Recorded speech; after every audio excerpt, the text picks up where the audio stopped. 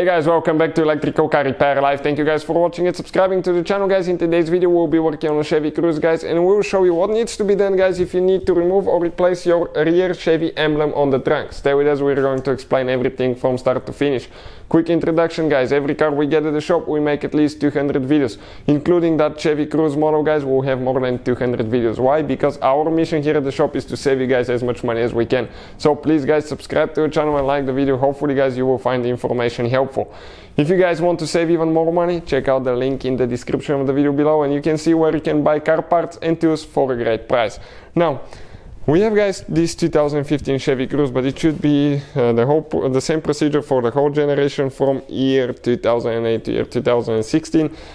We will open the trunk, guys. We remove our trunk carpet liner, guys, right here. Let's open the trunk and I'll show you quick, guys, so we can see what's happening with that emblem and see how you can remove it and replace it if yours is broken, if it's faded. So we remove that thing. We have it on the channel if you want to check it out, but pretty much we have to remove all the clips, and here we have two screws with a 7mm socket.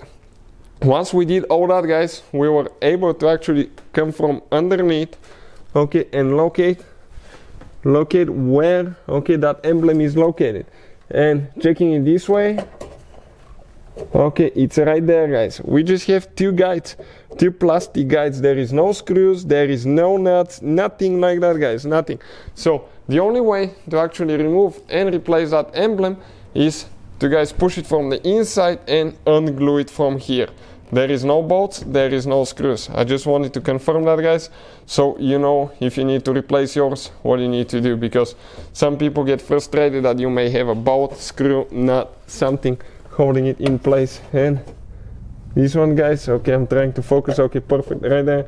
This one doesn't have anything, you just have two teeth that it goes in. So if you get a screwdriver, you can push it out from the inside. Just get the screwdriver in that canal, push it, and it should start coming out. So thank you for watching, guys. Just a quick video for any of you trying to figure that one out. Thank you for watching and see you next time.